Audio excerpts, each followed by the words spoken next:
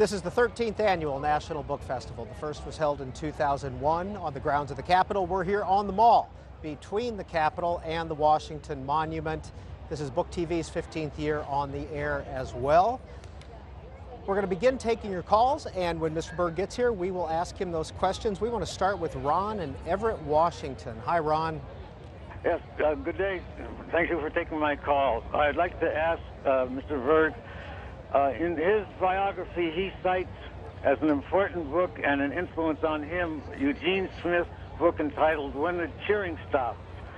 But I'm wondering, however, if he's aware that professional historians almost universally have criticized that book as being riddled with inaccuracies.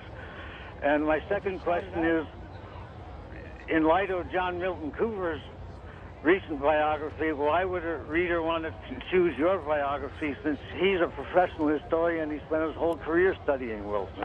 And Thank you. Ron, the author of the second person you were talking about, what was the name again?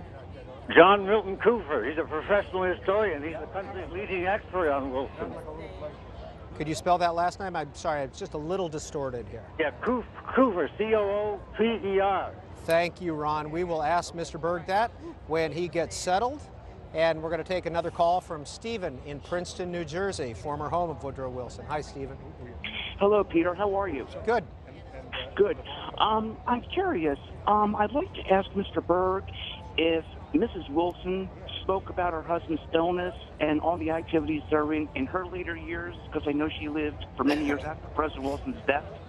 My second question is roughly the same as my first, which is, did Vice President Marshall, what did he think of what happened with President Wilson and his illness and the cover-up in his later years, too? Thank you very much, Peter. Great, Stephen. Thanks so much for that call. Joining us now here on our set is the author of Wilson, A. Scott Berg. Mr. Berg, thanks for being with us. Thanks. While we were waiting for you to get ready, we took a couple calls. Okay. And the second was from Stephen in Princeton, New Jersey. Good. And Stephen wanted to know a little bit more about Edith and whether Edith, in her later years, talked about Woodrow Wilson's illness and that time when she, as you say, essentially was running the country. Basically, she talked about her illness privately, and she maintained a fairly private life. She became a society woman here in town. The Democrats were always happy to trot her out for the odd event. And I would just add, it's just sort of a great little moment in history that in 1961, when JFK was inaugurated president, there on the reviewing stand, sitting in the third row, was this little old lady that nobody knew who she was, and it was Mrs. Woodrow Wilson. So among her friends, yes, she talked about it, but generally she talked not about her role.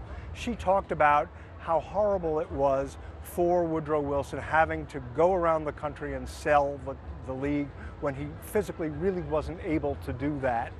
And really, she was most angry at Henry Cabot Lodge, the leader of the Republican opposition, and she forever blamed him for his having to wage that fight as he did. Stephen's other question was about Vice President Marshall and what he thought about that and if he ever talked about the stroke. Marshall basically remained pretty silent on the subject, not only of the stroke, but of Woodrow Wilson. As I just mentioned in my talk, Marshall wrote this memoir that is hundreds of pages of long, and Woodrow Wilson is barely a character in it. I mean, you really have to go looking for Woodrow Wilson, the President of the United States. The other call we took while we were waiting for you was from Ron in Everett, Washington. And he said that you reference Eugene Smith's book in your book, Wilson. And he says, do you know that that was riddled with inaccuracies? Well, yes, it's riddled with inaccuracies, but it also really captures the spirit of what was going on. And at 15, I certainly didn't know it was riddled with accuracies. And truth be told, when I write my books, I basically don't rely on anything but primary sources. So Gene Smith's book was not there as a reference book for me, but it was there as something that I felt then and still feel really captured the spirit of this man, enough at least to make a 15-year-old feel, gee, that's a life worth reading more about. And Ron's other question was about John Milton Cooper. John Milton Cooper? Milton Cooper. Yes. What are your thoughts about him? Well, John Milton Cooper is a great Wilson scholar. He has written many books on Wilson. He wrote a biography a few years ago, which I must confess I did not read because I was deep in the middle of writing my own book. And again, I only use primary sources. And above all, I didn't want to be influenced in any way by his book. And so I will confess I did pick up his book when it came out because I already had in my mind the opening and the closing of my book. And I wanted to make sure he didn't have the same opening and closing. And I was relieved to find he had nothing even close to it. And so I stuck with what I think is a really dramatic opening. Here is the cover of Wilson by A. Scott Berg, and the next call we're going to take is from Michael right here in D.C. Michael, you're on BookTV. Yes, pleasure to speak with you. Thank you. I am interested in two intersections.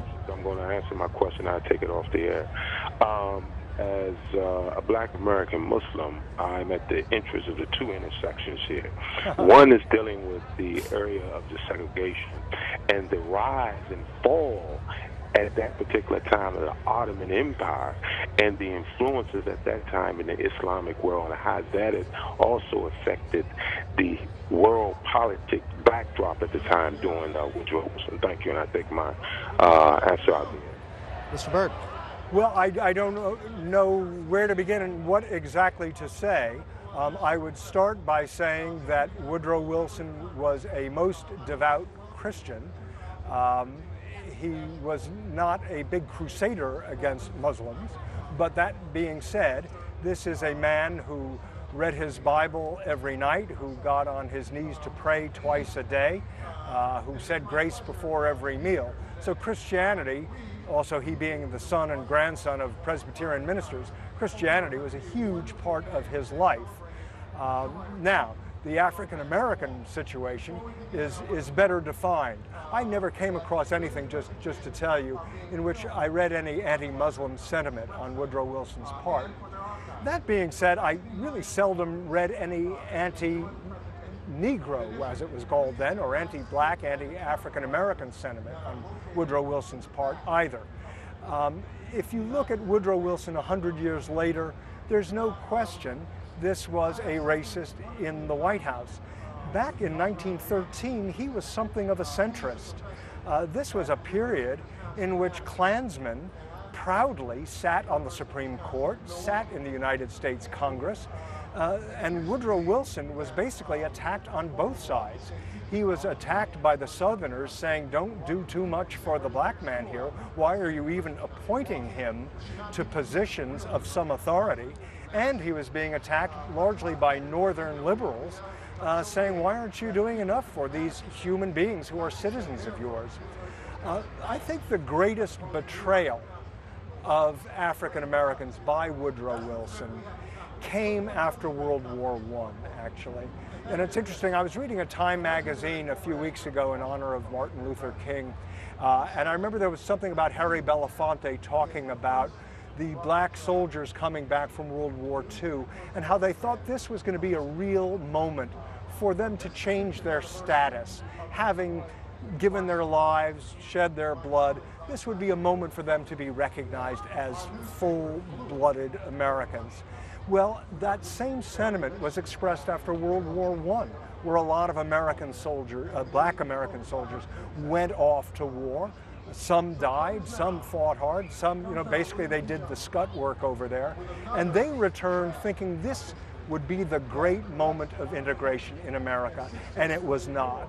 And this, coupled with the other repressions going on in the country, with the Alien and Sedition Acts being reenacted, all that going on, it was perhaps the worst single year for race relations in the United States. The Red Summer, there was so much blood shed, in fact, in that summer of riots. Next call for Scott Berg comes from Pete in Fort Benton, Montana. Good morning, Pete. Hi, good morning. I'm calling from Fort Benton, Montana, and I got a real simple question. When he went on his tour around the country to sell the League of Nations, did he come to Montana, and whereabouts? I'm sorry, did he come to Montana? Did he come to Montana? Yes, he did indeed. He went to Helena. You know, when they put the tour together, they very deliberately selected